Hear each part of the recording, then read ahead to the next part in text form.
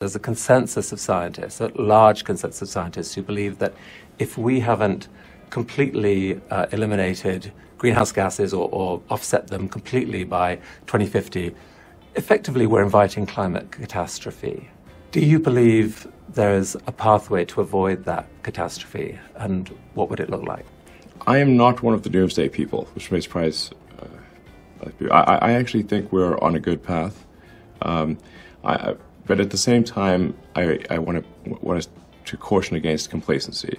So long as we are not complacent, as long as we have a high sense of urgency about moving towards a sustainable energy economy, then I think things will be fine.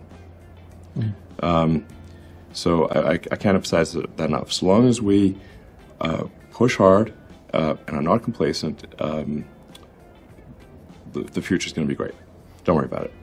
I mean, worry about it, but if you worry about it, ironically, it will be a self-unfulfilling prophecy. There are three elements to a sustainable energy future. One is obviously sustainable energy generation, which is primarily wind and solar. There's also hydro, geothermal. I'm actually pro-nuclear. I think nuclear is fine, but it's going to be primarily solar and wind as the primary generators of energy. The second part is you need batteries to store the solar and wind energy, because the sun doesn't shine all the time, the wind doesn't blow all the time. So you need a lot of stationary battery packs. And then you need electric transport. So electric cars, electric planes, boats. And then ultimately, it's not really possible to make electric rockets, but you can make the propellant used in rockets using sustainable energy. Right. So ultimately, we can have a fully sustainable energy economy, and it's those three things: solar, wind, stationary battery pack, electric vehicles. So then, what are the limiting factors on progress? The limiting factor really will be battery cell production. So that's going to really be the fundamental rate driver, and then whatever the slowest element of the whole lithium-ion battery cells supply chain, from mining and the many steps of refining to ultimately creating a battery cell and putting it into a pack, that will be the limiting factor on progress towards sustainability. Why has full self-driving in particular been so hard to predict? I mean, the thing that really got me, and I think is going to get a lot of other people, is that there are just so many false dawns with self-driving, where you think you got the problem, have a handle on the problem, and then nope. Turns out you just hit a ceiling, because if you were to plot the progress, the progress looks like a log curve. So it's like a series of log curves. So most people don't know what a log curve is, I suppose, but show the shape. It goes up sort of a fairly straight way, and then it starts tailing off, and you start and there's a kind of getting diminishing returns. And you're like, it was trending up, and now it's sort of curving over and you start getting to these what I call local maxima, where you don't realize basically how dumb you were. And then it happens again. So, and ultimately, these things in retrospect they seem obvious, but in order to solve full self-driving properly, you have to solve real-world AI. Because you say, like, what are the road networks designed to work with? They're designed to work with a biological neural net, our brains, and with vision, our eyes. And so, in order to make it work with computers, you basically need to solve real-world AI and vision, because we need cameras and silicon neural nets in order to have self-driving work for a system that was designed for eyes and biological neural nets. When you put it that way, it's sort of like quite obvious that the only way to solve full self-driving is to solve real-world AI and sophisticated vision. Admittedly, these may be an infamous last words, but I actually am confident that we will solve it this year. I mean, a skeptic is going to say that every year for the last 5 years, you've kind of said, well, no, this is the year. Oh, I mean, we're confident that we'll be there in a year or two, or like it's always been about that far away. But we've got a new architecture now. You're seeing enough improvement behind the scenes to make you not certain, but pretty confident that this by the end of this year, not in every city, in every circumstance, but in many cities and circumstances, basically the car will be able to drive without interventions, safer than a human. Yes, I mean the car currently drives me around Austin most of the time with no interventions, and we have over 100,000 people in our full self-driving beta program. So you can look at the videos that they post online. I do. Okay, great. And some of them are great, and some of them are a little terrifying. I mean, occasionally the car seems to sort of like veer off and scare the hell out of people. But still beta. It's still better.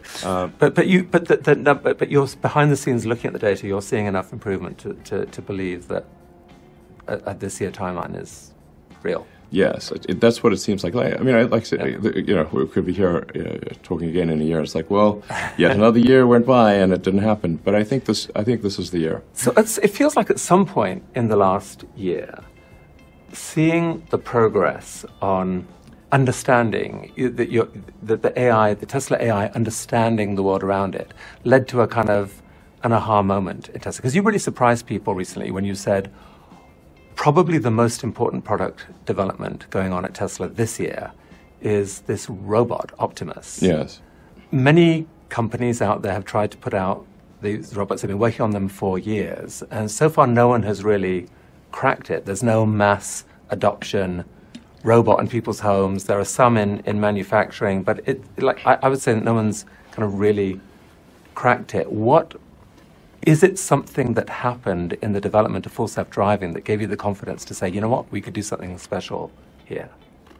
Yeah, exactly. So, it took me a while to sort of realize this, that in order to solve self-driving, you really needed to solve real-world AI.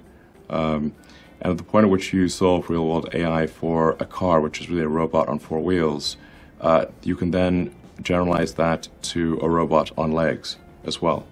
The two hard parts, I think, like obviously companies like Boston Dynamics have shown that it's possible to make quite compelling, sometimes alarming robots. Right. So from a sensors and actuators standpoint, it's certainly been demonstrated by many that it's possible to make a humanoid robot. The things that are currently missing are enough intelligence for the robot to navigate the real world and do useful things. Without being explicitly instructed.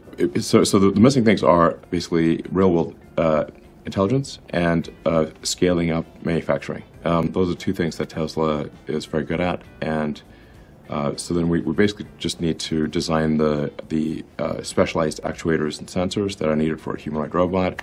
People have no idea. This is going to be bigger than the car. If you had a robot that really understood the 3D architecture of your house and knew where every object in that house was or was supposed to be and could recognize all those objects.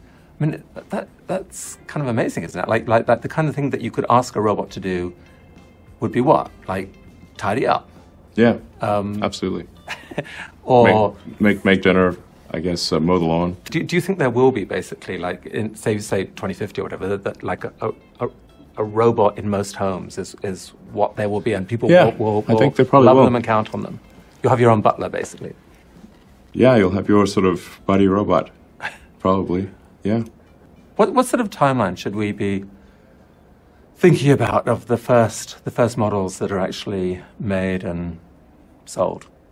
Well, the first units that we intend to make are for jobs that are dangerous, boring, repetitive, and things that people don't want to do. And I think we'll have like an interesting prototype sometime this year. We might have something useful next year, but I think quite likely within at least 2 years. And then we'll see rapid growth year over year of the usefulness of the humanoid robots and decrease in cost and scaling up production. Well, I think the cost is actually not going to be crazy high, like less than a car. Initially, things will be expensive because it'll be new technology at low production volume. The complexity and cost of a car is greater than that of a humanoid robot. So I would expect that it's going to be less than a car, or at least equivalent to a cheap car. Okay, so AI is allowing us to imagine a differently powered economy that will create this abundance. What are you most worried about going wrong? Well, like I said, AI and robotics will bring out what might be termed the age of abundance. Other people have used this word. And that this is my prediction, will be an age of abundance for everyone.